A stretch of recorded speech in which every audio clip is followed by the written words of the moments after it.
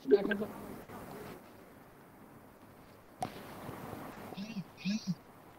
Om Guru Brahma Guru Vishnu Guru Deva Maheshwara Guru Sakshat Parabrahma Tasmai Shri Gurave Namaha.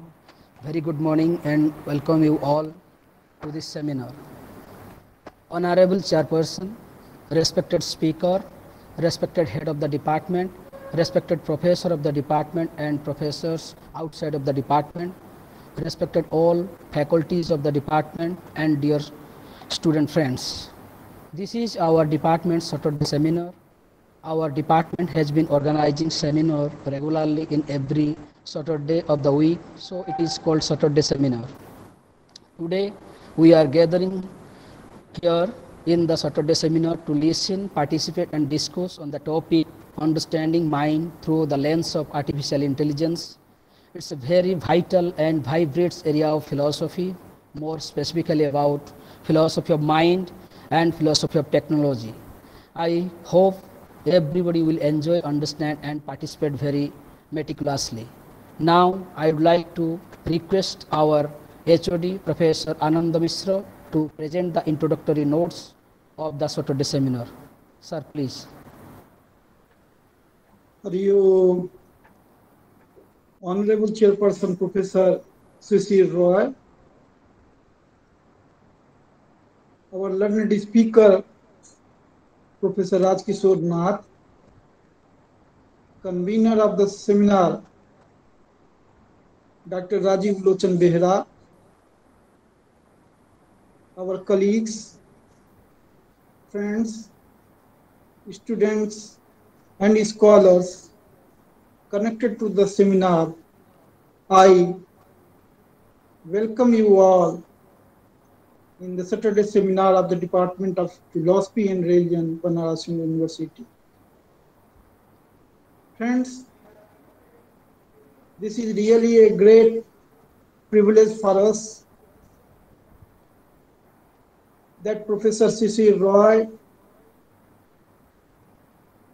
Raman Chair Visiting Professor of NIAS, has accepted our invitation to preside over the seminar, and he is present with us. Professor Roy is a renowned scholar having expertise in so many disciplines of knowledge, mathematics, physics, cognitive science, brain science, consciousness studies, Sankhya, Advaita, and various schools of Indian philosophy. We are really proud that such a great scholar is today with us in the Saturday seminar. I, on behalf of the Department of Philosophy and Religion and all our colleagues, welcome Professor C.C. Roy, and I am sure, I hope that Professor Roy would soon deliver offline lectures in the department. I welcome you, sir. Friends, our learned speaker today is Dr. Rajakishore Nath. He is deeply associated with the researches in artificial intelligence. His present lecture would be centered on that. I extend a warm welcome and thanks to Professor Rajakishore Nath. I also welcome Professor G.P. Das, Professor Durgesh Chaudhary, other professors, my colleagues, students and scholars connected to the seminar. All of you are most welcome. Thank you, Raji. Thank you, sir. Thank you so much. Now, on behalf of the Department of Philosophy and Religion and head of the department, I welcome our chairperson of the seminar, Professor Shishir Rai, who is a versatile genius. He has been an initiative figure in the multifarious areas of physics, mathematics, statistics, computer science, cognitive science, philosophy of science, and consciousness studies. He could make path-breaking theories in mounting fields of quantum physics, astrophysics, and cosmology, foundations of quantum mechanics, mathematics, statistics, brain function modeling, and cognitive science, consciousness studies, computer science, and image analysis, electromagnetic theory, which are excellently illuminative and provocative, thereby creating a history in itself. He advocates original wisdom, excavating the profundity of tangible mind's eye of scientific scholarship, along with mingling to the moral visions of humanistic values and concern about the direction towards a noteworthy life. Professor Rai is the T.V. Raman Chair Visiting Professor at National Institute of Advanced Studies, Indian Institute of Science, Campus, Bangalore. He has been awarded the prestigious Senior Homi Bhabha Fellow by Homi Bhabha Fellowship Council, Mumbai, 2018 to 2020. He was the Professor of Physics and Applied Mathematics Unit at Indian Statistical Institute, Kolkata, 1993 to 2014. He was also professor in charge of Physics and Earth Sciences Division at Indian Statistical Institute, Kolkata, 2010 to 2012. He was the visiting professor at University of Arkansas, Fayetteville, USA. He was the distinguished visiting professor at George Mason University, USA. He was also distinguished visiting University of Linköping, Sweden, and also he was the distinguished visiting scientist at Henry Poincaré Institute, Paris. His fields of interest are foundation of quantum mechanics, quantum effect in biology, modeling brain functions and cognitive science, quantum tunneling for dissipating system, data analysis, and quasar astronomy. He is also the member of editorial board in these particular journals like Frontiers in Physics, Switzerland, Advancement and Development in Modern Physics, World Scientific Publishing, Singapore, Noetic Journals, USA. Professor Rai has published hundreds and hundreds numbers of research articles in reputed, highly indexed Scopus journals. Sir, you are most welcome to our seminar and chair the seminar. Thank you so much for accepting our invitation. Within a very, very short period, we are very lucky that we got opportunity to listen to you. Now, I would like to introduce our speaker, respected speaker, Dr. Rajakishore Nath, who is the Associate Professor in the Department of Humanities and Social Sciences and at Indian Institute of Technology, Bombay. His PhD, PGD, OB in Professional Ethics, MPhil and PhD, MPhil and MA from University of Hyderabad. He has received Young Philosopher Award 2012, instituted by Indian Council of Philosophical Research, Minister of Education, Government of India, New Delhi. He has awarded the Jawaharlal Nehru Memorial Fund to the meritorious student in students in recognition of their academic excellence. His research interests are on philosophy of artificial intelligence, philosophy of mind, philosophy of cognitive science, and ethics, analytic philosophy traditions. He is member of the editorial board of AI and Society Singapore, Borlang London Limited, associate editor, Journal of AI and Society, and member of the advisory board of AI and Society Springer, Borlang London, member of Journal of AI and Society. Dr. Nath has published a book titled Philosophy of Artificial Intelligence, a critique of the mechanistic theory of mind in the Universal Publisher, Florida, USA, 2009. He has published the numbers of research articles in international and national is more than half century. I would like to mention his 1 dozen articles, which are very much recently published. That these are from Post-Humanism of Ethics of Artificial Intelligence, that is in Artificial Intelligence and Society.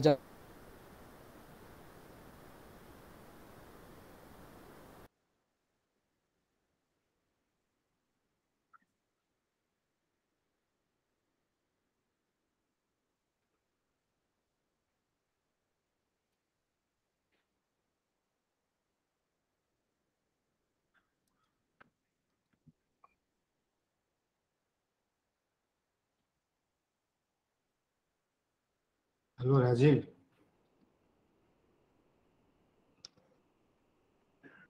Hello, maybe the connection is gone. Yeah. Sir, you can hear me, no? Yeah.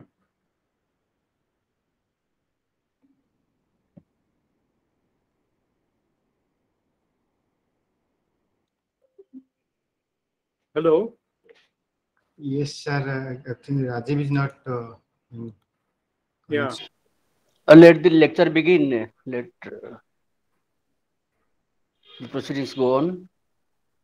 Experiences, philosophy are Springer in personal identity, moral identity, in philosophical reading, then Alan Turing's concept of mind, Journal of Indian Council of Philosophical Research, Springer, and then the problem of machine ethics in artificial intelligence, that is in Artificial Intelligence and Society, Springer.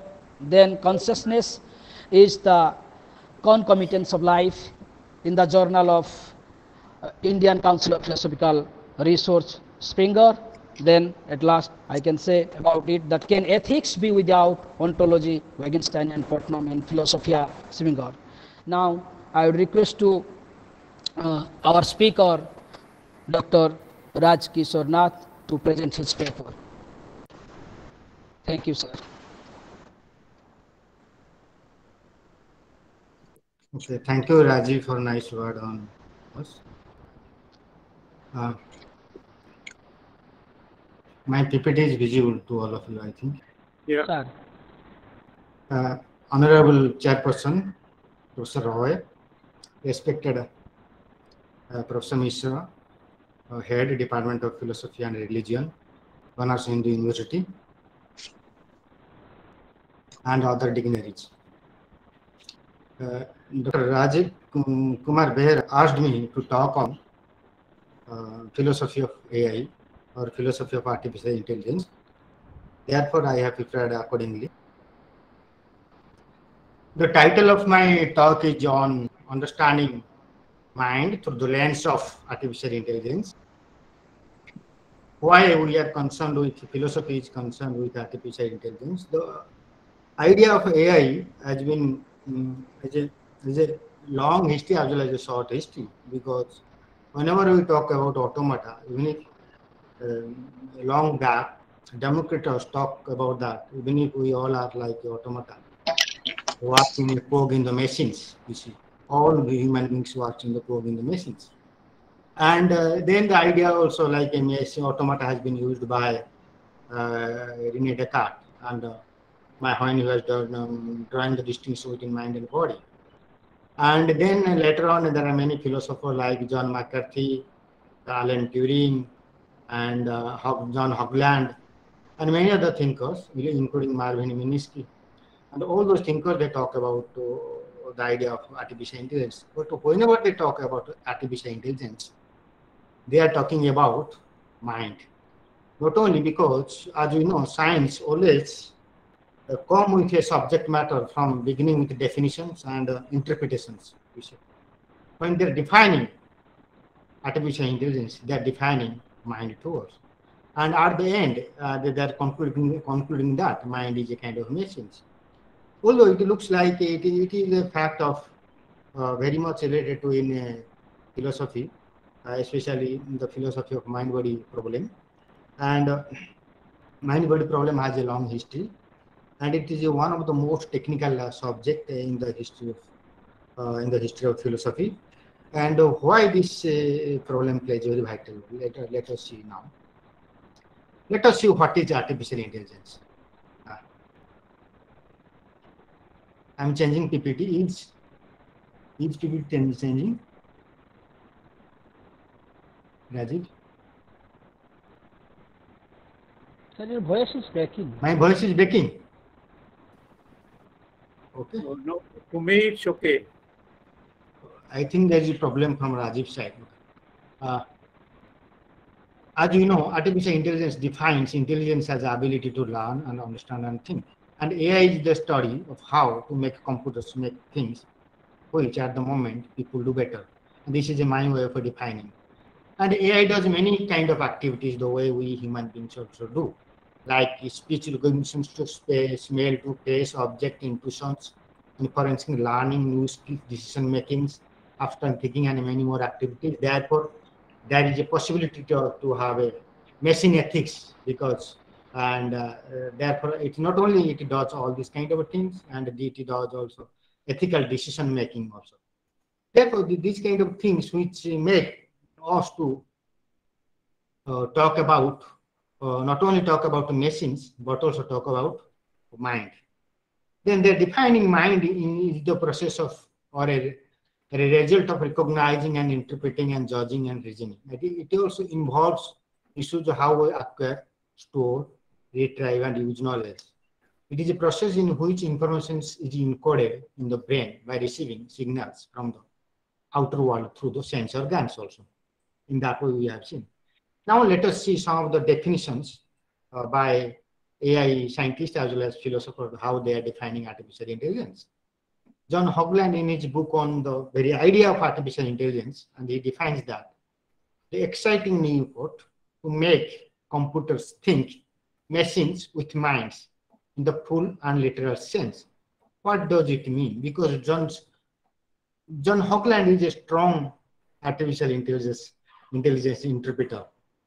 He strongly accepts that there is no distinction between mind and machines because whatever is happening in the central nervous systems, and the same kind of things also happening in the case of mechanical device. And there is a possibility of the minds with it has some kind of full and literal sense. Full and literal sense of what it means that it understands the things. There is some kind of understanding in the case of machines. The way we understand the things in the world and surrounding about the environment at the same time, system also understands everything else. Therefore, it can think like a machine. That machine can think, and machine can think also rationally also. It is because it understands. Therefore, there is some kind of rationality is there also. According to Bellman in his book on AI, the automation of activities that we associate with human thinking, activities such as the decision making, problem solving, and learning. And therefore, whenever we see these two definitions, we see whenever they're defining automation activity, at the same time they're talking about human thinking and activities such as decision making, problem solving, and many other things. Again, two more definitions according to Winston's and Newell and Simons. We see, according to Winston, the study of the computation that make it possible to perceive, reason, and act. Therefore, there is some kind of rationality also there. It has a rational capacity because it has perceiving and reasoning capacity, and it can decide according to the Aristotelian logic or any other logic, whatever we try to implement in the systems. At the same time, it also follows laws of thought, and which also we human being follows also. Therefore, there is no distinction between mind and machines according to Winston's. But according to Newell and Simon, a physical symbol system has the necessary and sufficient means for general intelligent actions. Newell is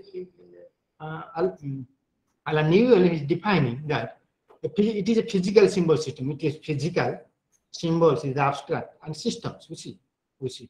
Even if the term physical symbol system, if you combine it, it looks like something in contradiction terms. because symbols are abstract, very difficult to point out. But they claim that symbols means it is symbol stand for 1 and 0, 0 and 1 matrix, and all those numbers are stand for.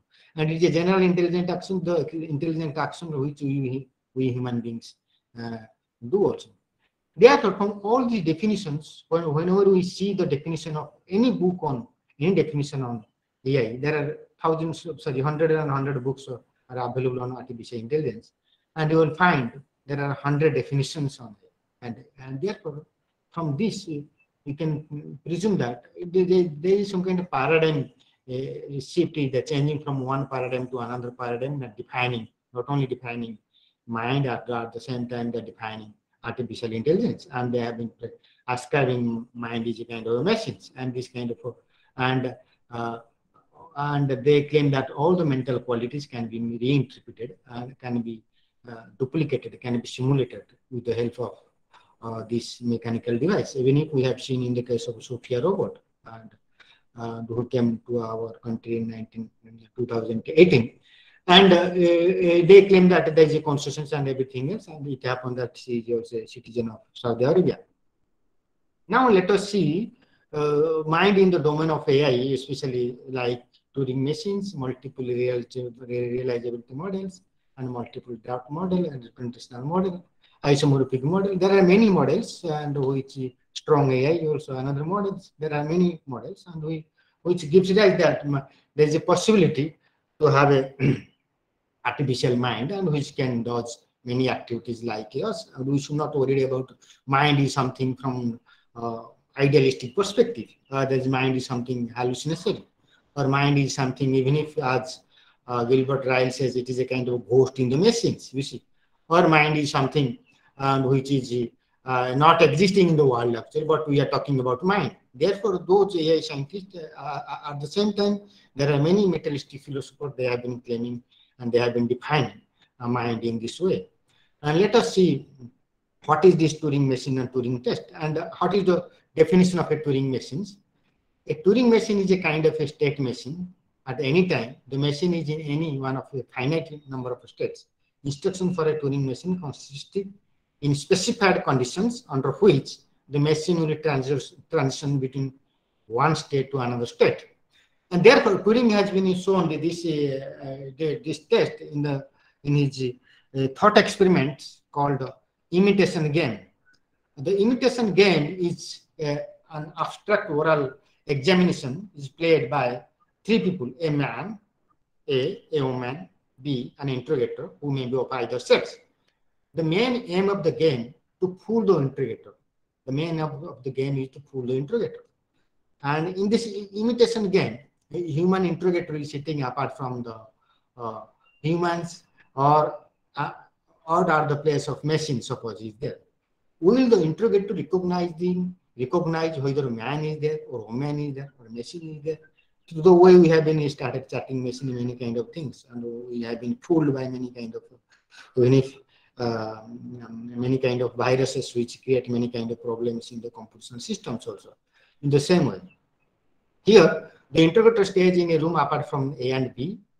Objective of the game is to determine which of the other two is the woman. Man and woman, to convince the interrogator that he or she is the woman and the other is not. The imitation game is here. The interrogator is sitting apart from the man and woman. Man is saying, I am the woman, and woman is saying, I am the man. And the best way of communication is a teletype communication. There is no other form of communications. Somebody may understand the tone or voice or some other things, teletype communications. And the teletype communication shows that there is some kind of a NLP, natural language processing, is possible. Although when Turing was proposing this idea, and all these things were not there actually. You see, even with data management and everything else, whatever is there in the case of the imitation game. And this imitation game later is known as Turing test. And in the case of Turing test, suppose in the case of man, we put a computer here, and a human or a woman will say that I am the human. Will the interrogator recognize this? It is very difficult for the interrogator to recognize either man is there or woman is there. You see, in the 90s, when mostly we have been 80s and 90s, when we were chatting through machines, and at that time emails were very much. It was a rare activities for the human beings and for the general audience. But the chatting was mostly available, and we have been chatting from one person to another person. Sometimes we may be chatting with a machine. It's very difficult to recognize. Once I was chatting in, I think, 2002 or 2003, and I was asking about the robot. Robot says that, do you know Mahatma Gandhi? Then it says that, what is that? You see, because it is not programmed. It is not programmed, or it is not, the database is not able to recognize what is the human being, because on the other side, a system is making to fool on me. And many times we have been also chatting with a system, sometimes system also making fool on us. And he concluded that, I believe that at the end of the use of the words and general educated opinions will have altered so much that one will be able to speak of machine thinking without expecting to be contradicted. And Turing has used this paragraph in his article on computing machinery and intelligence, which was published in Mind journal. And therefore, the way Turing is trying to propose all these ideas and all these theses, and he said that the machine can think, that thinking can be ascribable to machines, even if thinking is not something which we need some kind of extraordinary qualities of the human mind. It is a quality of the machines too also, and we should not give any kind of separate explanations about the human mind, because it gives the idealistic explanation about the human mind, gives some kind of hallucination and explanations, and all these things rises because of the against to some kind of metaphysical ideas of mind, or metaphysical existence, or metaphysical explanations of mind. Therefore, Turing has proposed that machine can think. At the same time, there is no need to give some kind of separate explanation about machines, human mind. And now let us see multiple realizability model. This multiple realizability model is one of the most prominent model, and one of the most important model has been given by Hilary Putnam. And Hilary Putnam is one of the most influential philosopher in the philosophy, from philosophy to ethics. And Hilary Putnam, he changes idea from time to time, because he was a true philosopher, and he changes his ideas. Later on, he also criticized these multiple realizability models. Yeah, for him, human being thinks like a multiple way. I am presenting my paper here. At the same time, I'm thinking about my family, about my friends. There are many other activities. Which the same kind of things can be possible in the case of machines also. Same kind of things also possible in the case of machines also. Machine is, when he was predicting this multiple realizability thesis in around 1960 or 70, and he was saying that there is a possibility. We should not draw some kind of distinction between human mind or some kind of animal minds or some kind of machines. And here he is trying to give some kind of non-anthropocentric view of mind, But in the case of Cartesian mind, if you see, it is an anthropocentric view of mind. Only human being have mind, and others do not have. You see, this kind of a distinction we find. And here you will find some kind of non-anthropocentric in these multiple realizability models. And what he was predicting is that the way I am multiple way thinking, and he was saying that I can implement one program into one system, you see, right now. But in the future, I can implement 10 program into one system, and the 10 program can run also at the same time. And 10 program can run in the 10 system also. 10 system and 10 program in one system and one program in 10 system. In that way, there is a multiple realizability will be there. And at the same time, it is not that I understand everything else, the human being.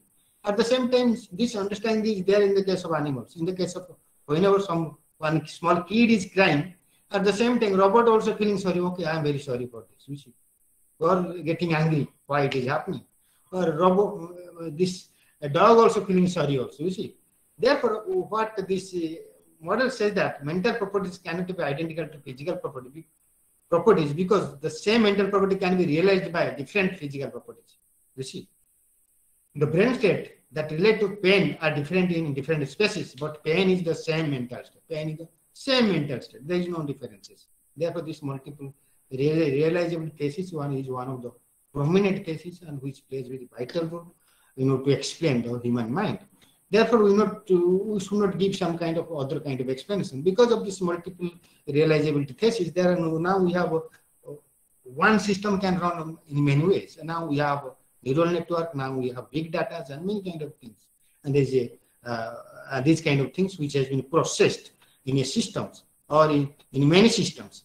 Therefore, there is no need to have some kind of explanation of mind in different ways or different kind of explanations than this multiple realizability way. And this multiple realizability model is a kind of mechanistic model, and which gives one kind of functionalistic model, an explanation about the human mind, and this can explain about the human mind. And therefore, this is another kind of thought experiment, and which has been given by Hilary Putnam. Daniel C. Dennett has given another kind of explanation in his multi-draft models of consciousness, and he said that there is no mind and at all, because for him there is nothing called mind at all. Mind can be explainable in a multi-draft way or multiple draft models way, because even if what is this multiple draft? My mind functions in the multiple draft. There are different drafts are there in the human brain. He said in the human brains. You see.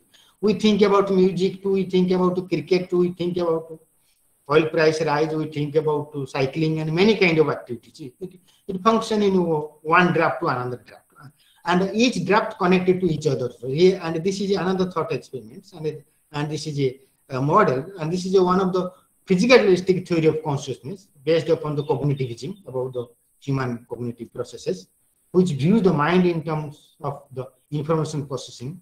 The theory is described in depth in his book called Consciousness Explained, published in 1991. And he claimed that all varieties of perception, indeed, all varieties of thought or mental activities are accomplished in the brain by parallel, multi-track process of interpretation and elaboration of sensory inputs. Therefore, we can able to explain mind in like this with this multiple track model. And there is we can able to explain through also he also spoke on sub-personal models. Sub-personal model is a model where only one synaptic relationship between one neurons to another neurons. You see, it is a kind of a micro way of explaining about human brain processes or conscious processes or mental processes. In the case of multiple draft model, it is a kind of macro model actually. You see, macro models. In the case of sub-personal model, it is a micro model, and both the models plays very vital role, to explain human mind. And we should not worry about what is consciousness, what is qualia. This qualia or consciousness can be explained, it can be coined on machines, can be explainable in a mechanistic way. There are many kind of, it is not something intentionality which is inherent to human mind. It is intentional stance can be possible. You can have a design stance. We can have a many ways, many performance, many ways we can, in a performative way, you can able to explain the human mind. And that is the best way of explaining. And now, let us see a representational model. And this representational model has been given by Jerry Fodor in his book on representations.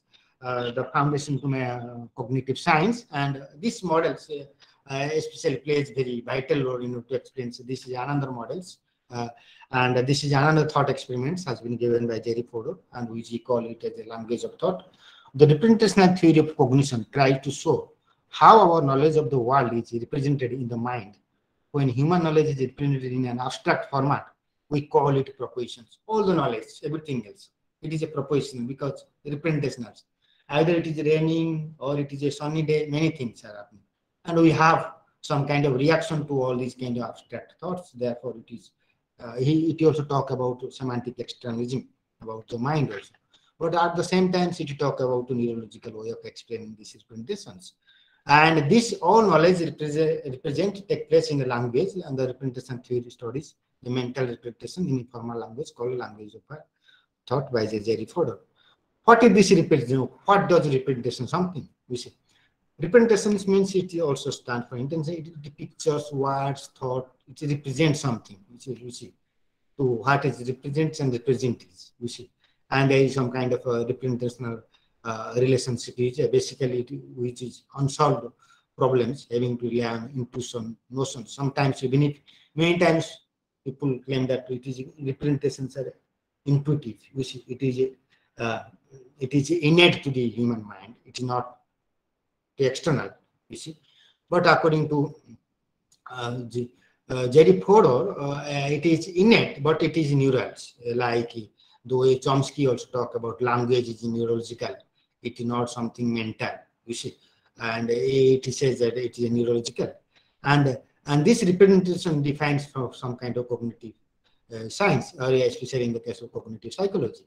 And representation, when all these representations have, we have the attitudes towards about particular fact. There are many kind of mind is always representational because it is about the world always, either sleep or dream or waking state. You see, always maybe sometimes existing things, maybe non-existing things, and always this kind of representational way mind functions.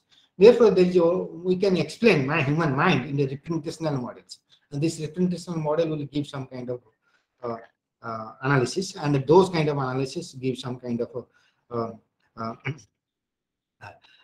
some kind of scientific way you can able to locate in the world also. And this representational model also talk about even in the functional sense, this representation theory mind. How can an attitude be a proposition to be a part of the real world? Because the propositional attitudes, you see, because when we have a mental representation of propositional attitudes, when I got a call from the Dr. Rajiv regarding this presentation, I have many kind of mental representations, you see, and about these kind of things, and this kind of attitudes, some kind of facts about the world, and I have to write the paper.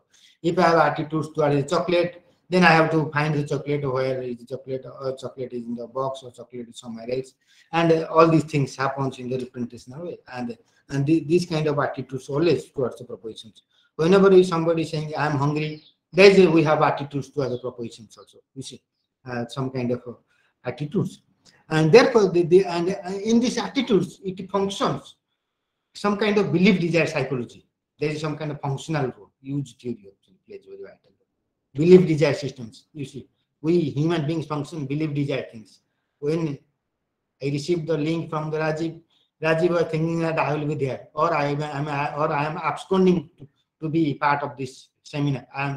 I confirmed, I promised that I will be there, but again I am there because we believe, our belief desire psychology functions like that. It's a functional way, you see, and it controls action. Then we see our behavioral, or we see our desires, and everything else happens in the world. Therefore, these are the structural things which happens in the world, and functional and representational, which functions, and which representation happens in the case of belief desire, whether chocolate is in the box or chocolate is not in the box. I believe that it is there in the box, therefore I got that chocolate is in the box. Again, in this way, it present mind language pictures present some kind of, the cat is on the mat. You see, the cat is on the mat, which represent something mind cat also. You see, maybe represent somebody else's cat. You see, maybe I have only a sentence, the cat is on the mat. You see, nothing else. You see, but this represent many kind of things, on which mind is there, and all these kind of representational, and we stand for the same kind of things. Therefore, this thing may happen. But any kind of representations, there are four characteristics. One is asymmetry. Picture represents cat, but cat does not represent the picture actually. And you see. Then another factor is the singularity. Photo of my cat represents my cat one, not any other cat. That looks exactly the same also. I will say that this is my cat, and my cat. Therefore, there is some kind of singularity.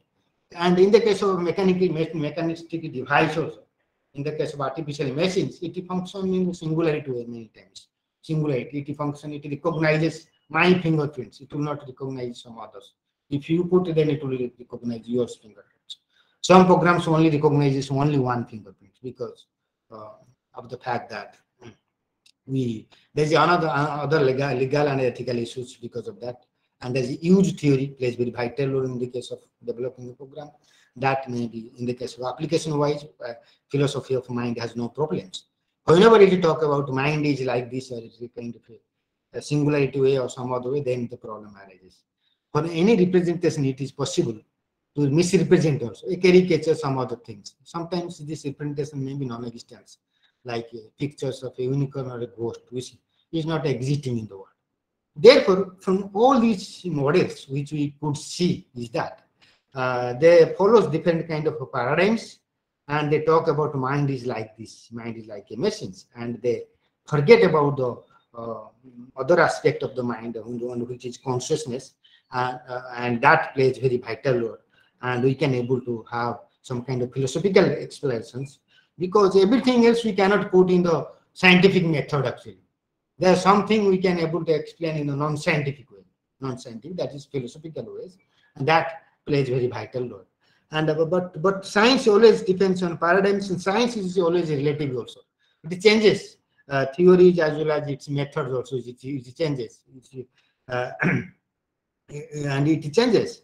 Even if the scientific method also based on some kind of doubt, if you believe, you see in the case of philosophy of science, there's a methodological doubt also exists in the science.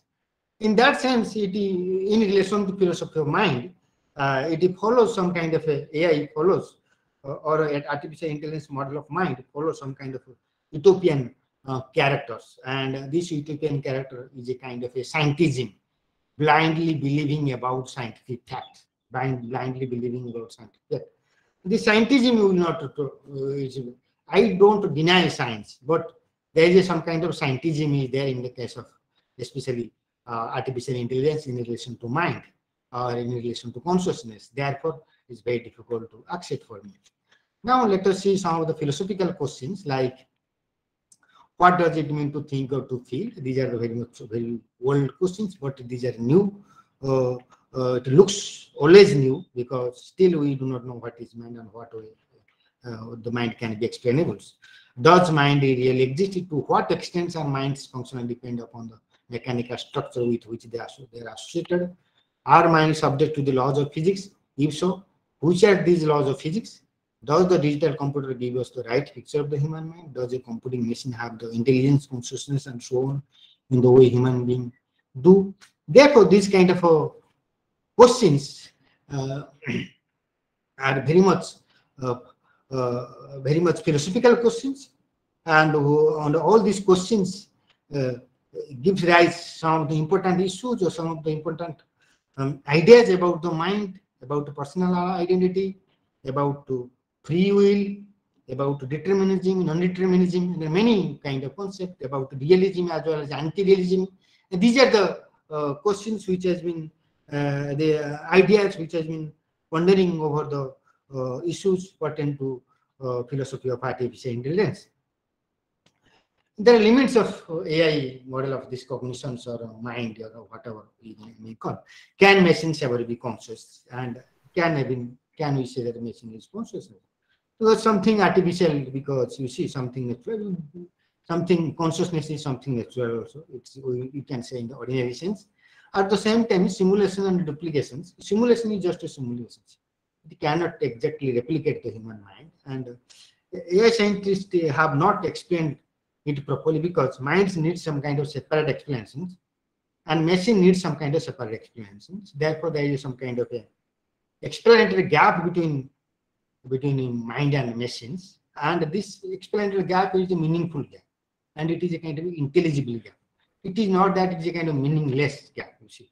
And again, even if you see how John Searle has given one of the most important argument, another thought experiments against to Turing test as well as AI model of robotic model of mind, and which is known as John Searle's change room argument, where he has drawn the distinction between syntax and semantics, and where he talks about an understanding and intentionality plays very vital role in the case of human mind. Understanding and intelligence plays very vital role.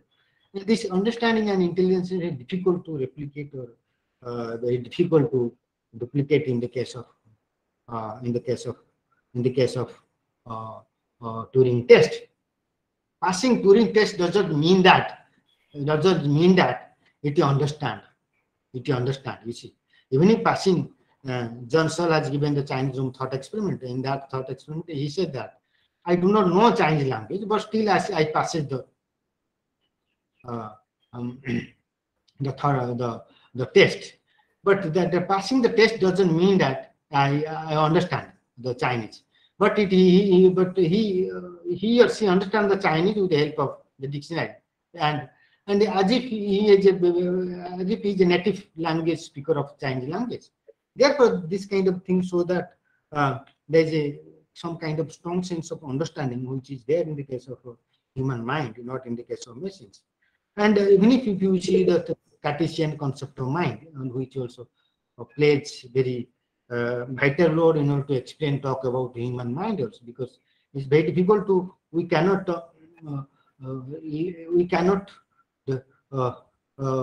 avoid the Cartesian dualism in relation to mind-body problems, and in relation to mind and machines. You see, there is a problem of mind, body and souls, then mind and body, then mind and machines. This kind of problem arises. You see, and right now, you see, because yes. Thank you so much, sir. Thank you so Yes. much. How much time I will take?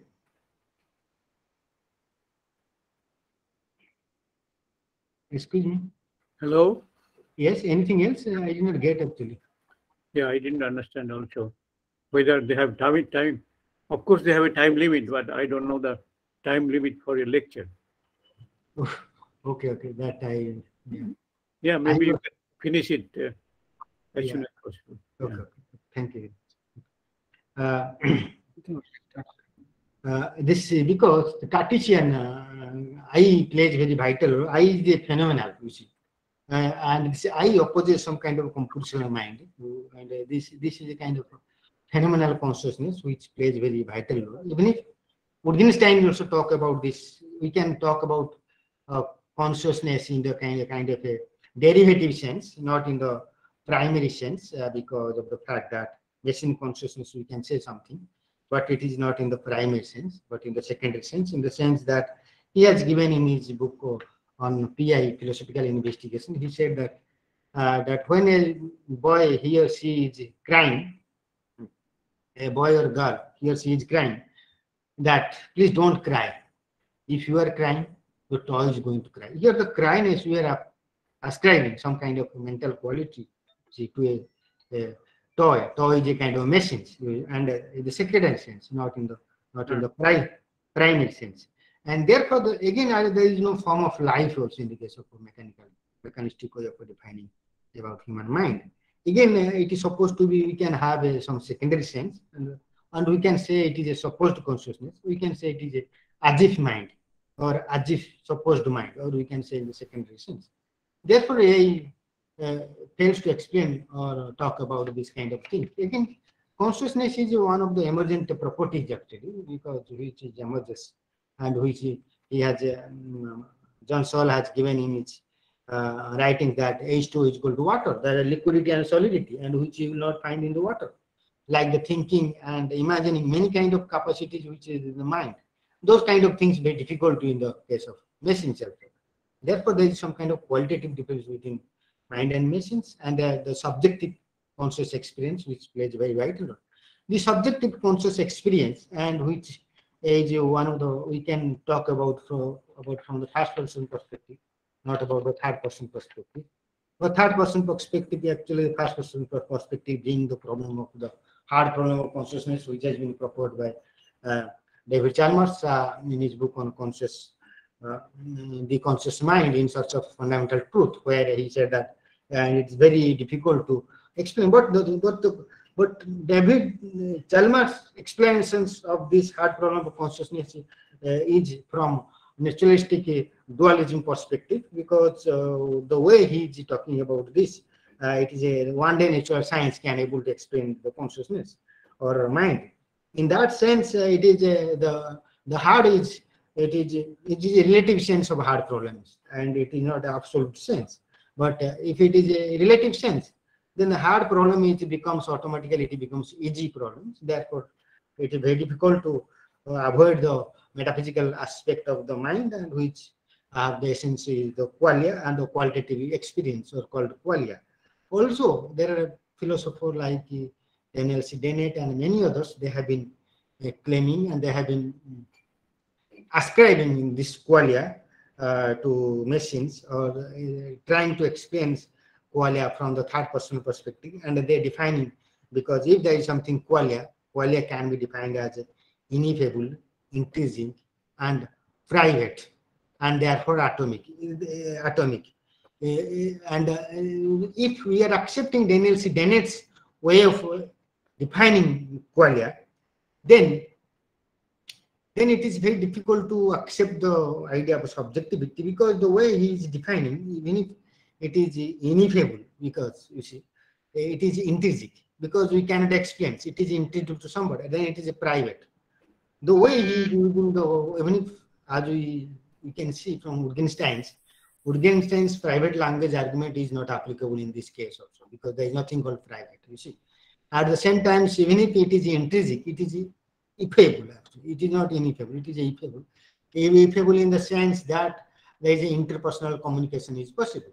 In the case of I am, whenever, and it cannot be atomic, it is a holistic. Whenever I am looking at my some things, I look the size, shape, distance, and everything. There is a holistic experience in that, and a holistic phenomenal experience. And that plays very vital role. And therefore, those kind of things very difficult to explain, and very difficult to talk, and very difficult to analyze from the scientific perspective. And if you believe, because the way AI is the way the AI philosopher, or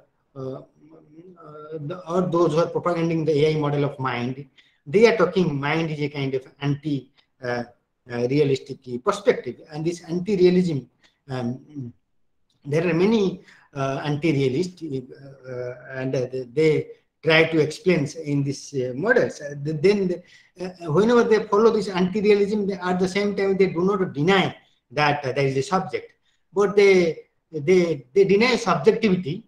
There is a subject without subjectivity. That means, this is my idea, is that subject without subjectivity, because the subject is neurological, because that subject plays a very vital role in the case of AI model, because there are many AI models, there are many way of defining mind, therefore many views are there, therefore there is nothing called, it is not independent from the human mind. It is, you see, it is dependent on human mind, that human mind or human invention can define or can analyze the idea of this, the idea of mind, something which we can see from the AI perspective. These are the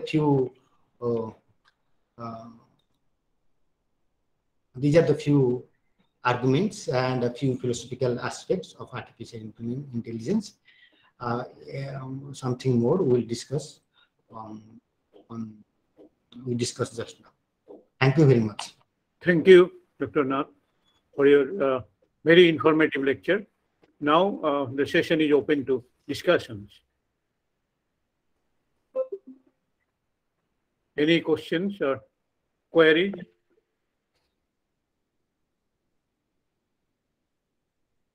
Hello? Yes, I'm there. Yeah, so any question from the audience? Yes, there is a question. Okay, go ahead, please. GP Das from Bhubaneswar. Thank you very much.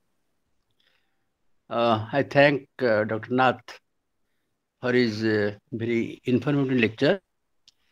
But I have a problem.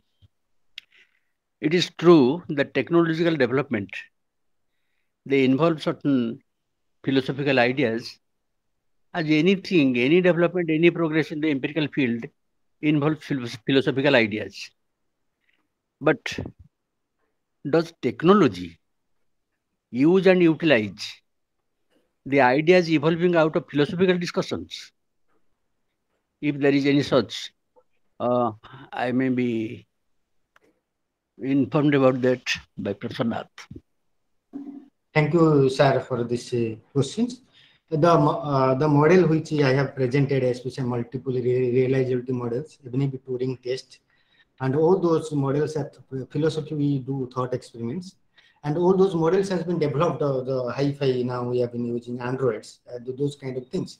Earlier we are using only actually in 2000, I think 99 or 2001 we are using Pentium 1, Pentium 2, something later on, because only one program can run at the same time. But nowadays many programs at the same times, and many program in many systems also, and that is true in the case of multiple realizability thesis. Even if this model has been proposed by Hilary Putnam, and he said, even if he changed his view, he criticized his model of mind because he was talking about internal realism, and that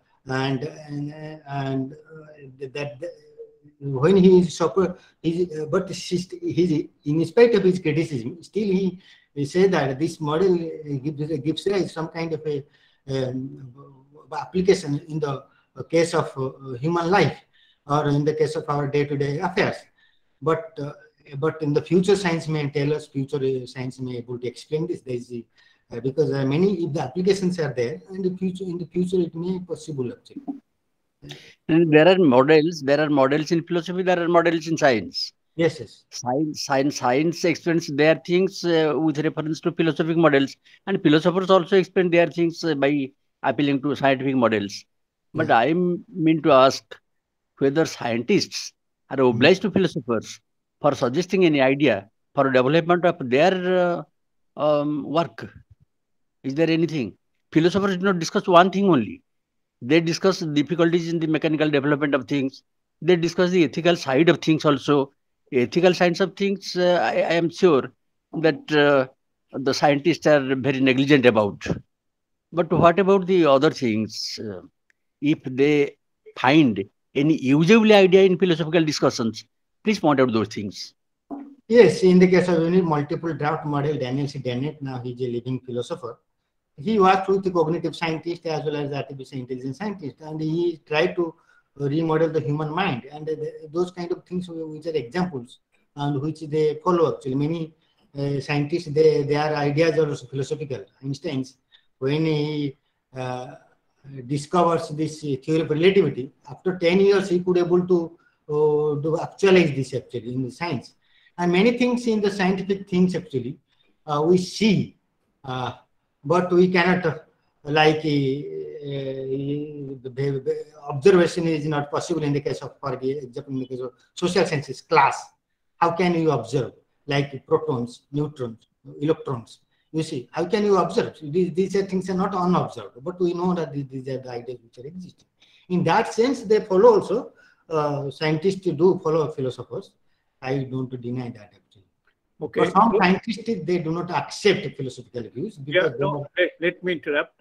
Because there at the end of 20th century, a new debate has been started among scientists like Nobel laureate Stephen Weinberg, dream of everything, theory of everything, and other people, whether at this stage science needs the help of philosophers to unravel the mysteries of the nature. There is a strong debate, and many scientists, they don't believe that nowadays philosophy is as useful maybe in the older times.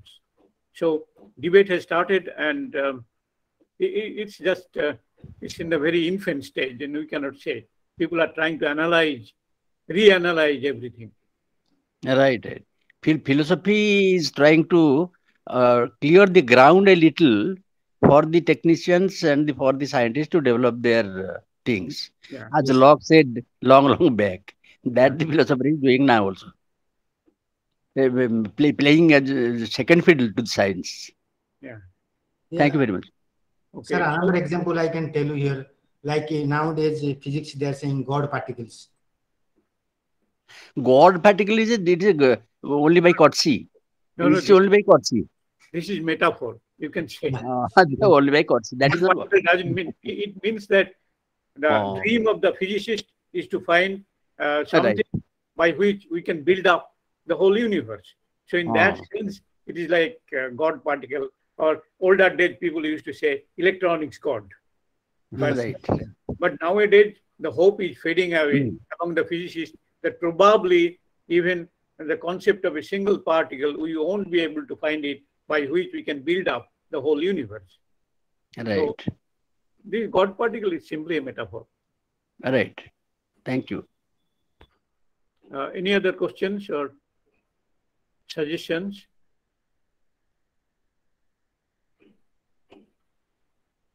Then let me ask you, I mean, for my own knowledge.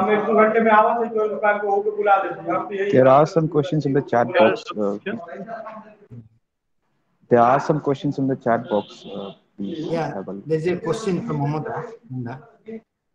Can you read anybody what is there in the chat box? Is there any assessment to test the intelligence of a machine? Yes, there is a possibility to assessment because it is a computational system, and we decide that it functions according to our fingertips, and we have been doing all the assessments in the case of machines. But sometimes in the case of self-learning machines, nowadays it is coming like that. The self-learning machine, can we do that kind of assessment? I think the assessment is possible. I think that is possible. Again, which assessment is used to test the intelligence of a machine? That I do not know actually. I do not have an idea of which assessment. It is the human beings who will test the memory of machines in terms of GB, TB. It is a human being. Yeah, many, but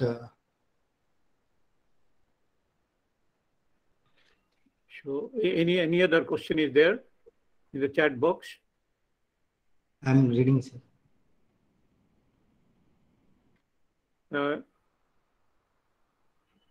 So if there is no other questions in the chat box, let me ask you or something. Yes, sir, I would like to ask a question. Okay, Granted please. the permission. Yeah, please go ahead. Yes, sir. So, as far as the current theory goes, integrated information theory, which both Dennett and Chalmers favor, that basically says that consciousness is an Yes, maybe you are mute now. You should I got his question. integrated information and its relays. We have automated. I think please have a look at the chat box. The internet over here is not very good. Yes, I got your questions. You have asked from Penrose's questions actually, from Penrose's books on Emperor's New Mind, and Robert Penrose talk about quantum or at the level of microtubules. You see, he talk about microtubules. There are different kind of microtubules and which we can able to measure, but Roger Penrose, he supported John Saul's ideas about even Gödel's ideas about incompleteness thesis, about because we cannot have some kind of a mechanistic mind, and the machine cannot do any kind of activities. Although there is some kind of a gap between the quantum computer as well as microtubules. But in the case of human brain, there is a synaptic relations, and all those synapses very difficult to measure actually. Although we measure some kind of intelligence, some kind of somebody's memory, some other things through EEG machines, but that is not the answer. That is a kind of a thing which is a Ajif way of looking at the human brain processes. But consciousness is different from this brain processes. You see, brain processes, and there is a distinction between the mental processes and brain processes. Brain is belongs to the subject. Brain belongs to the subject. You see, and it is and that belongingness is not in the case of brain actually. You see, in that sense, he has drawn this kind of distinction in his book on Emperor's New Mind, or the Shadows of the Mind, or the two books which are very important book. Okay, let me try to explain it in a more different perspective. We are very much critical about Penrose-Hamarov theory in the following sense, because when they talk about microtubules and their ensemble of microtubules and connectivity, the first problem is that this is still a holy grail, like how brain perceives or cognize space-time from the outside world is still a big challenge. Nobody knows it. Even two world-renowned neuroscientists, Rodolfo Linus and Budsaki, they published a paper in Science very recently. They showed we do not understand how brain perceives the space-time, and if we cannot understand how brain perceives it, how can you can represent microtubules, information processing, etc. And next question regarding integrated information theory. The main problem, most of the people, they don't try to understand. I tried to talk to Tononi, who was the pioneer of integrated information theory, that when we say information theory in physical science or engineering, like Shannon's or some other theory, there is no concept of semantic. Like when I say that something is looking at the apples and brain processes it, the information coming from the external world, and at the ultimate level it says, this is apple. This is called interpretation. So Carl Pibram used to say, brain does not process the information, but it interprets also. And in all the information theory so far scientists discovered, there is no concept of semantic, how semantic aspect is inbuilt, unless people can try to understand that the use of information theory, whether it is integrated information, whatever, is not really a meaningful one. Sir, can I add, even if this semantic idea also has been introduced by John Searle in his change room argument, and he claimed that this semantic plays a very vital role in the case of understanding.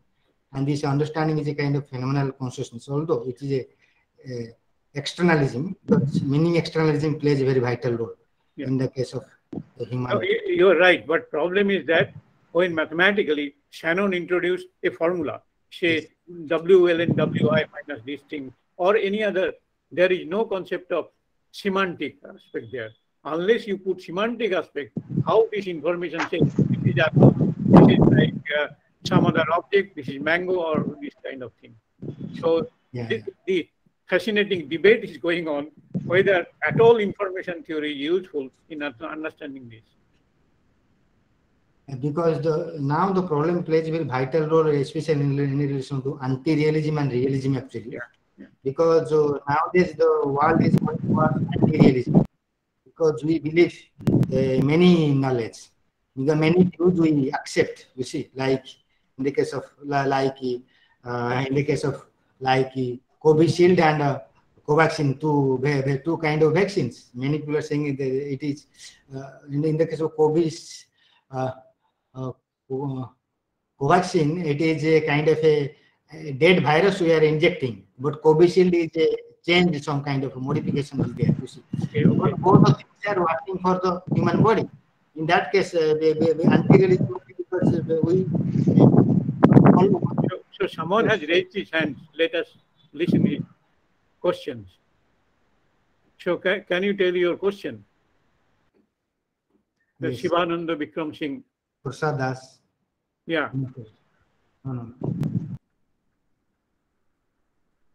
I would like to put a few points.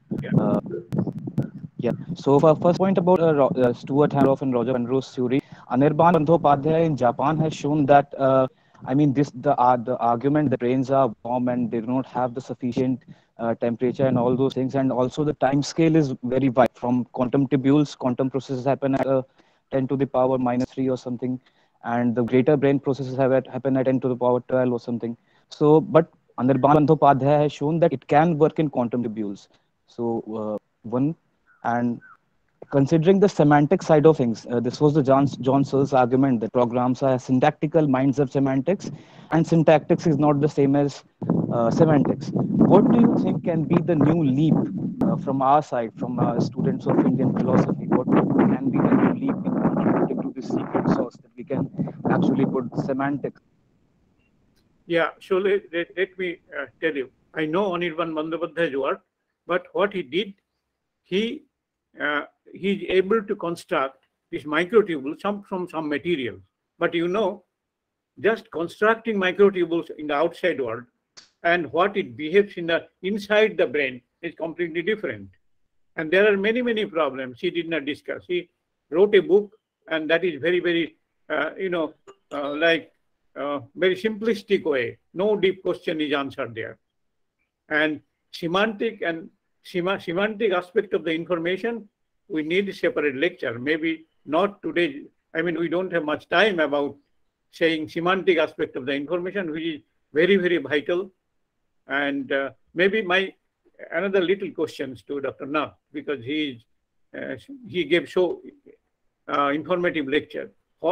Have you thought of what our ancient wisdom says about intelligence, and that is natural intelligence, and what the artificial intelligence, how they are different, or whether we can get some more insights from ancient knowledge systems to understand the various issues in modern artificial intelligence arena. Dr. Nath, yes, sir. From the ancient, if we are referring to our classical text in relation to this, to artificial intelligence, especially philosophy of AI, there are lots of arguments which will go against this AI model of mind and these things, and because ancient concept of mind will not accept, but at the same time it will accept, because mind is if you see from the Indian perspective what is consciousness and what mind is, you see, and the mind is one of the internal sense organs and which controls everything else, and consciousness is different from this. Although even if our classical texts they vary, they differ from each other. There are materialist, there are immaterialist. Even if many like Buddhism, there most of the philosophical ideas of Gautam Buddha may be appropriate to cognitive science or cognitive psychology, and where it talk about that there is no possible, there is no cell, no soul, no self, but they accept there is something called consciousness. You see, there is some kind of stream of consciousness, but that is not the case in the case of modern Western philosophy, or in the case of artificial intelligence, or recent development in artificial intelligence. And many AI scientists, they try to locate, even if Daniel C. Dennett, even if when he was arguing against the nature of self, you see, and he has taken the reference to Gautam Buddha, again Nagarjuna thesis, but Nagarjuna thesis is very much related to the very idea of ethics and nirvana, whereas in the case of Western philosophy, modern Western philosophy of self, and which is not related to ethics or to nirvana or some other kind of ideas. Many people are trying to interpret those kind of things in this manners, but it's very difficult to locate this, especially how much contribution to, but it will limit to the modern AI concepts. It will limit. But in case of this Bondopadhyay and Stuart Hameroff, I made them twice actually, and they work on cognitive psychology, and which is based on completely experimental, and they don't believe in philosophical ideas about mind or something consciousness. They have a model, artificial models, and those models, the mind reading is there, how the mind modeling, then mind reading, then they analyze according to the EEG machines, and they analyze this is the way, if you perform this kind of actions, this kind of result will arise. And this is a kind of a hypothesis. It may have applications in the case of medical science or in the psychiatrist, but not in the case of philosophical discussions. So we have some other questions, I think. Sir, President, sir, can I submit just one idea for your consideration? Yes, sir. I think, sir, it is the ancient wisdom who tries to qualify quantity, whereas these scientists and technologists, they try to quantify quality. In the previous case, there is the possibility of having a Superman, as Sri Aurobindo conceives it, and in the other case, it is possible to have a supercomputer, as they have built or they are going to build. But the two ideas are very much different, like North Pole and South Pole, I think. Thank you. No, only I can add one more thing in your context, that in our ancient wisdom, say in case of meditation, if you meditate, Then in the process of meditation, your individuality or some behavioral changes also occurs to the subject meditating. Yes, that is it. Yes. In a machine or in a computer, Hmm. we don't know whether it is at all possible to think in that way, that its It is- behavior will change if it chants something, Om or some other mantras. I don't know. That is the area we should look into it. The behavior will change, but in terms of heating, That is, that is, yeah, but not Right. like human being. Right. Yes, yes. That is So, it. yeah, any other? Yes, Simi has a question. Yeah. Dr. Simi. Yeah, please go ahead. Thank you so much, sir. I just want to know what will be the significance of consciousness in AI. If considering a human being and AI, which part of a consciousness, I mean, property of consciousness is lacking in AI instead of a human being? Yes, we can ascribe consciousness no part, although it is function like a macro and a micro way. We can say that consciousness is macro and something awareness, some other things. In the case of cognitive psychology or cognitive science, they say that there is some kind of a consciousness is there and it does functions. But in the philosophy, actually, the consciousness, the so-called the phenomenal consciousness, which is completely in the case of AI, is absent actually, and it is very difficult to define from the AI model. If it defines a kind of a easy way of explanation. It is not talking about at all about the consciousness in that way. But which part of the consciousness it explains? Although it is a success in the case of medical science or some other way, it does some kind of, it rectifies, and it has some application. In that way, it is true. I will accept in the case of AI model, but still that is also a relative sense, because science always believe in relatively to the present, and that much is possibility is there, and we are accepting that. But since some of the process of consciousness, even if any scientific AI is not able to recognize, you see. And adding to this, means thank you so much, sir. And adding to that, I heard that creative consciousness. Actually, human being have a creative consciousness, which is must have to lack in the AI. That I think Professor Roy also has to can explain it about Yes, the. Boden, especially Boden has a talk about written much on Pardon, consciousness. sir? Yeah, creative consciousness. Boden, Boden. Okay, She's okay. she's Yes. a cognitive scientist, and she has written many book on consciousness as well as creative consciousness and what is creativity, artificial creativity, and all those things. And this creativity actually very difficult to say, because human beings creativity is a kind of a historical creativity actually. Yes. It's a H creativity, that's a P creativity, psychological creativity is something. And artificial creativity is something which is very difficult to say. But here I would like to say, if something happens, who will be responsible? Engine is responsible or engineers are responsible? Therefore, Yes. the conscious person plays very vital role. Subject plays very vital role in the case of this. Now, why in case of human beings, it is only psychological creativity, it is intellectual creativity too. Yeah, it is your historical creativity too. Intellectual creativity, yes. Both are creativity. I accept that actually. No. Intellectual includes the psychological, but the psychological does not include the intellectual. But no, historical creativity. Actually, historical creativity That is also means intellectual. That is also intellectual. Yeah, it means in the history of the human society, so means existence. It is new to the society. Many ramifications of intellectual creativity. In the case of psychological, suppose mind creativity something, it may be new to me, may not be new to the history of the society. Psychology goes beyond and includes. I mean, philosophy or intellectual creativity that goes beyond psychological creativity and includes it. That is it.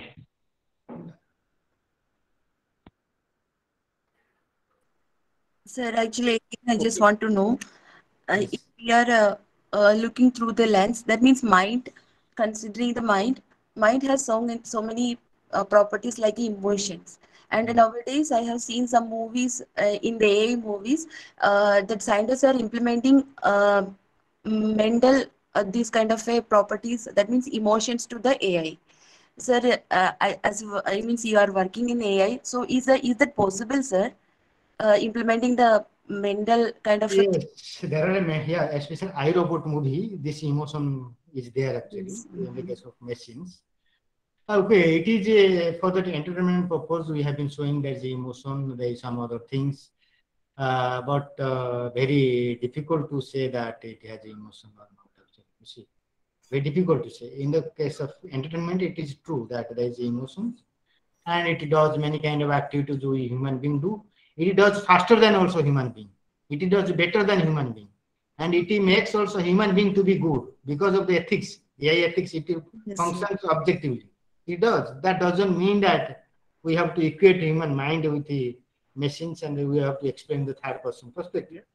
That is very difficult to Yeah, perceive. I think some progress has been done on affecting computing. So people are trying to understand whether emotions, angry, depressions, Yeah. those kind of things. I mean, this is the basic question raised by Professor Jefferson in 1949. I mean, can a machine compose a great concerto or like great composition? He started with that. So, which relates, of course, to emotions and other activities. That question, I think, still not fully answered, and people are. It's a beginning of the AI. Maybe you, Dr. Nath, is the right person who can shed Yeah, some. because there's a possibility future science, like David Chalmers is talking about AI plus plus, artificial intelligence plus plus. In the future, AI may able to explain about the human mind and consciousness, and we may not worried about the consciousness is something which is belongs to the man and which has some kind of metaphysical ideas, because main aim of the science is to avoid metaphysics actually, how to solve many kind of metaphysical issues and to bring into science.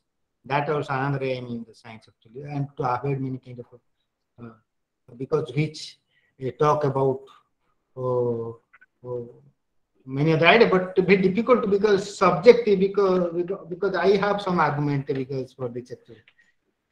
Because if the humans are ultimately machines and the human mind can be artificially recreated in a machine, then there is no justification for humanism as a philosophical theory also, because there is nothing called what it is to be human, because in fact humanism has to surrender its claim that there is autonomy of the human species. What kind of autonomy is there in the case of artificial emotions? Whether those kind of issues, and you see, it is not mechanism rather than humanism will be the in the order of the day, because all we uh, will be under the category of man as a machines. Again, we'll go back to the man as a body, or man as the some kind of central nervous systems. Again, we'll go back to the this old age problems, and those kind of things very difficult to see. And the philosophical truth about man is that has a creativity, and that intelligence is natural, it can be simulated to some extent, but cannot be reproduced mechanically. But those kind of arguments which I could say.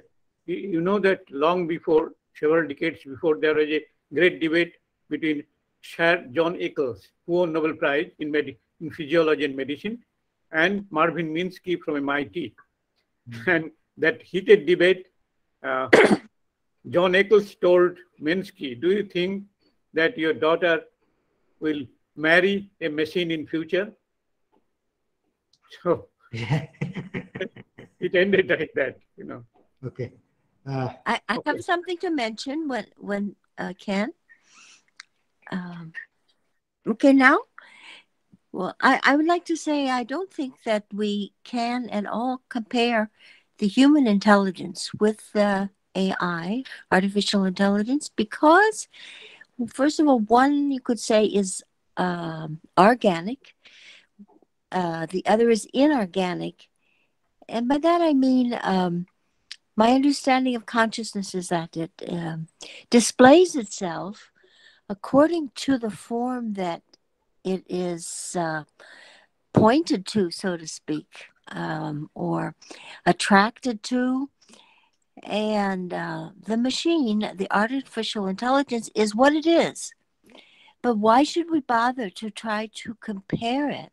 I don't think they can at all compare it, because the intelligence of a human, as it is now, is considered also more sophisticated or of a higher nature than even any other form or creature. So, and these have more organic in them. But how can we even think? I would say there is a tiny bit, because there's consciousness in everything, but it's so tiny in the artificial intelligence that it's almost negligible. So its purpose is for a particular reason, but it's completely different than what human intelligence is. That's how I see it. Okay, thank you very much. Very good point. Very good point. So, Sir, I would like to raise a point from Martin Heidegger's point of view. Maybe it may shift this debate in a different manner. So when Martin Heidegger wrote the book Question Concerning Technology, so he had a certain problem in his mind. That problem was that he raised a threefold issue: the relationship between nature, man, and technology. So when he tried to form or raise this issue, he said that there is an essence of technology, and he tried to depict that in the form of revealing phenomena and the standing reserve. So when he said that the revealing phenomena, he said that technology basically revealed the being in the world, about the human existence, or what in the teleological sense, that whether human being is a hedonic being or whether human being is a power seeking being, etc., kind of thinking. So when you raise the problem that you want to understand the human mind via artificial intelligence, maybe we may take the help of Martin Heidegger, in a sense that if we try to understand like what is the telos of human mind, or what in what way human being is moving forward. Further, we also have certain issues in the same realm, like what sort of relationship we are going to form. Prior to industrial Yes, revolution, there was a very close relationship between nature and man. But after industrial revolution, this relationship somehow changed. Now, when artificial intelligence or the technology have been coming out of from human psyche or out of human creativity, what sort of relationship we are going to form between man and nature, between man and technology, or the threefold relationship. So such kind of question, I think, is very much needed to discuss in the humanities. The technical problem could be discussed in social sciences, but the real issues which humanities basically requires related to environmental ethics or by deep ecology or and so on. So such kind of problem, I think, are very much needed for the contemporary debate. So this is the point I wanted to make. Thank you. Thank Could you you. give us an example? For instance, you're talking about human values and their relationship to things or other organisms or plants or trees or whatever it is, versus something that artificial intelligence would come up with. I mean, can you give an example of what you're saying there?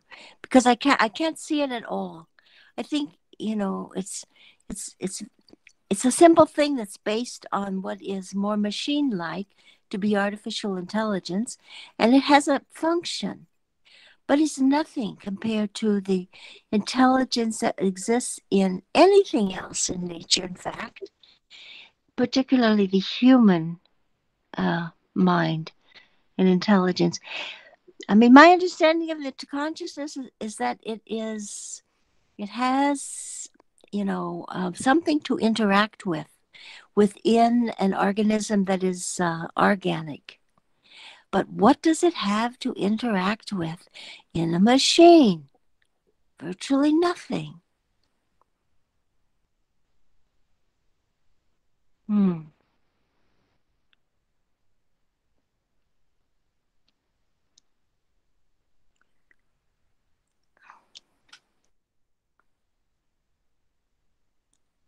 Ma'am, did you raise this question to me or to the Rajkishore sir?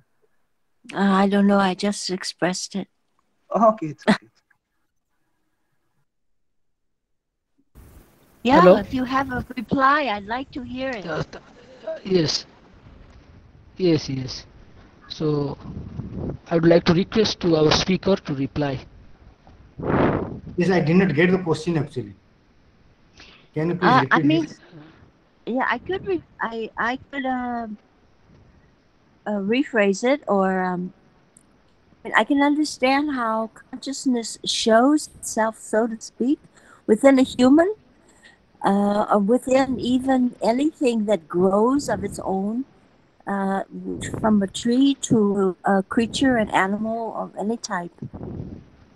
But from a machine, how does it even express itself? I think the machine only is expressing whatever we human have put into it, whatever data we have programmed. But it has a little to do nothing with consciousness. Yes, yeah. Yes, I got your question. Yes, I'd like to hear. This it is especially to refer to Vedantic notion of consciousness. It is a self consciousness, and which you are saying that there is also, except machines, even there is also other plants and animals, they have to also some kind of consciousness. In that sense, we believe everywhere consciousness is there. In that Vedantic perspective, if you see, I don't deny also that perspective also consciousness in that way of defining consciousness. You see, we can to define that way consciousness, but it's very difficult to define in the case of artificial consciousness. That is the main argument. Maybe, man, your understanding about Ideas. artificial intelligence or technology is little partial, because it is a very debatable topic whether technology or artificial intelligence is a neutral phenomenon or has something to mutate on its own. Suppose when Martin Heidegger was raising this issue about technology, he said that technology in itself is not a neutral phenomenon. It basically reveals about the human aspect. You cannot separate it from yourself. So you have to also realize this fact that whether technology is a neutral phenomenon or has its own essence. So when technology has something in itself, or when technology or artificial has some sort of essence, then we may of course move forward and can consider that it has something which we cannot understand, and but it has something to reveal about human understanding. Suppose when I say the term standing reserve, our understanding, our human values, our way to look at the world have been changing within the very entrance of artificial intelligence and technology and so on. The way we treat the earth, the way we treat the other human being, the way we look at our surrounding environment, etc. kind of things have been changing in one way or another. So we have to understand this phenomenon, whether technology or artificial intelligence are neutral or not. So maybe your Yes, understanding says that it is. yes, Okay. yes. Yes, I got. Stephen Hawking had already allotted before his death that this artificial intelligence will recreate itself, mutate itself, and destroy the whole of the world. He has already given an alert.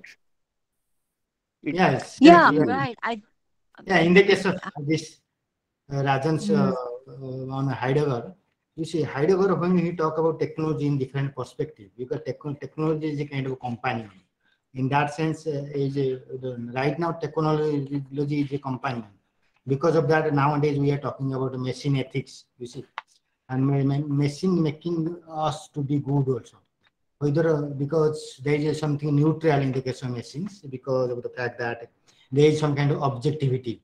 You see it, but all those neutrality, objectivity can be tampered by the human agent, because we the human beings do some kind of a, many times do some kind of unethical job, those data may be tampered again. Those technology based on some kind of inductive data. You see, again there is a doubt on method of induction also. Can those technology be free from all those data, from inductions and from all those issues. Those kind of questions will be there in relation to neutral, and what kind of, although it is a neutral, because neutral means it is function as if, but what about agency? What about free will? Those kind of questions plays a vital role in the case of human agency, but not in the case of artificial agency. And therefore, it's very difficult to bring out the neutral issues in relation to AI, because we human beings have to decide whether it is neutral or not. Actually, many times it is neutral, many times it may not be neutral. You see, it can be tampered also. Many times, many things we have been tampering the data. You see, and in that sense, there is some kind of a questions arises. The questions arises on the human agent and on the human companion, whether that can able to do this kind of objectivity. But when there is a neutral, the free will plays very vital. Whenever technology is saying neutral, the free will plays very vital role. What kind of free will is there in the case of technology? Is a technology? What kind of what? What kind of free will? Free will. Oh yeah, What kind of free will is there in the case of that kind of technology? Those kind of issues arises. Right. Thank you so much. Thank you so Even much. the issue of free will, even in science itself, neuroscience itself is still debatable whether, from the neuroscience perspective, one can say that free will be there even in the human being. So that debate you cannot solve right now. Yeah. It's a causal chain. It's a causal chain of events. Yeah. Yeah, but I think the point he brought up about free will is a very significant thing. How can the machine ever have a free will? Thank you all. But Hawking said that on its own. But Hawking used the words on its own. Our chairperson, Professor C.C. Roy, to preside the session. Sir. Hello. Yes. No. What I'm saying that even for the concept of free will for human being, that is also a big issue from scientific perspective. We don't really understand. Because it can never understand it. Then, if we can never understand it, then what is the question of debating on that? No, I mean, if you decide that the AI can never understand it. The AI will have, No. Unless you say that paradigm of modern science is not valid in explaining that, or you need a new paradigm, or this kind of thing will immediately come. Okay, so any other questions?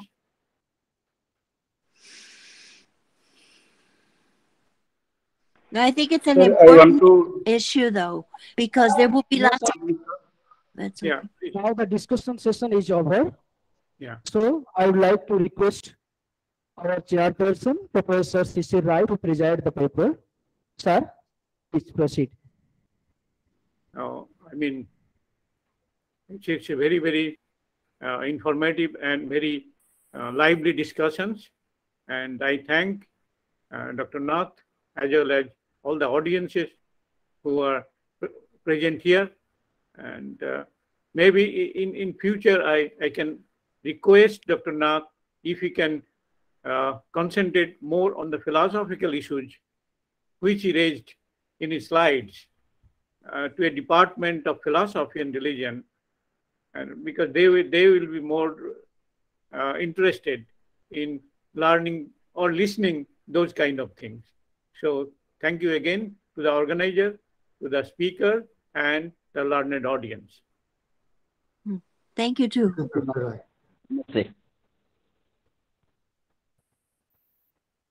Now I would like to request Dr. Rahul Kumar Moria, Assistant Professor of this department, to propose the vote of thanks. Sir. Okay. Am I audible, Dr. Rajiv? Yes, sir. You are audible. Okay. So thank you so much, Dr. Rajiv, for giving me this opportunity to propose vote of thanks.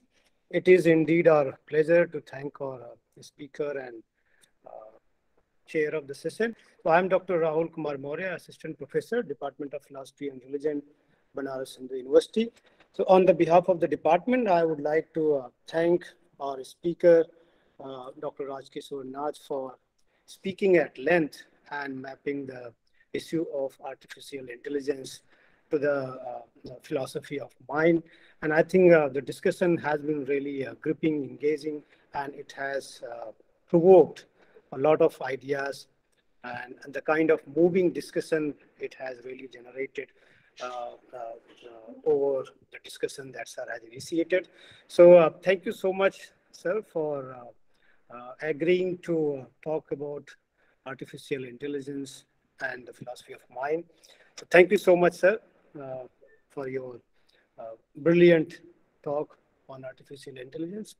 And next, I would like to thank our chair of the session, Professor Cecil Rai, sir. Sir, your gracious presence has really made the discussions vibrant, and we all have immensely benefited from your intermittent discussions and your inputs. So thank you so much, sir, for readily agreeing to this seminar to chair the session. And it has really been wonderful discussion, hearing, and engaging with the questions. So thank you so much, sir. I would also like to thank our head of the department, Professor Anand Kumar Mishra. It is his motivation and constant support, without whom we would not have been able to continue the Saturday seminar. And I think with the Saturday seminar, we have been having more academic discussions, and this academic atmosphere which can move many of us to develop new ideas. And it is a kind of platform where we all test our ideas on daily basis. So thank you so much, sir. Next, I would also like to extend our thank to many of the professors from our department and from other universities who have been constantly participating in our seminars to make active participation and make fruitful and engaging discussions. Not only teachers, but research scholars from this university, as well as from the other universities who have been always engaging with the Saturday seminars and making the discussion fruitful. So thank you everyone, one and all, who have been involved in today's discussion and making it fruitful. Thank you so much. Over to you, Dr. Rajiv. Thank you, Rahul sir. Thank you very much. And I would like to thank to the Honorable Chairperson and the speaker and all the participants from east to west and from online and offline modes those who participated. And I personally enjoy the paper very interestingly, and I learn a lot because this time we got a brilliant speaker as well as so genius chairperson which different from our discipline, but he has closely connected with our discipline. So the day became so brilliant day, in some sense I can say, because we learn a lot. So thank you all, thank you one and all. And with the permission of our HOD, I would like to end this session just now. So thank you all.